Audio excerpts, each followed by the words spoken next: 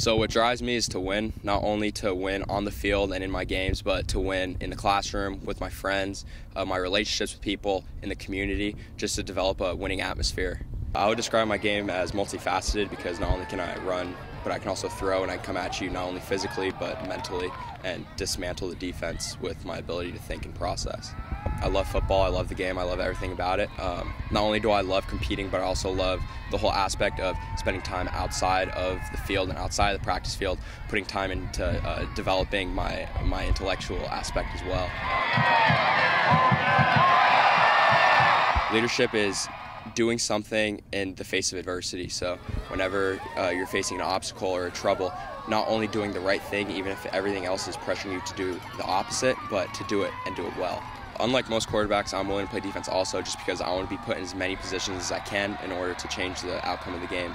My teammates will say that I'm not only a great player, but I'm also a great friend and role model to them because I bring out the best in them and I'm always there for them when they're down, and I pick them up and help everyone get better. I expect college football to be really difficult and troublesome, but I believe that I can persevere through it, and just with my love and passion for the game, I believe that not only will it be an obstacle for me to overcome with the workload of the academic life, but it'll be something that motivates me in order to do better in the classroom. In college, I plan to study pre-med because I've always had the idea of helping other people with,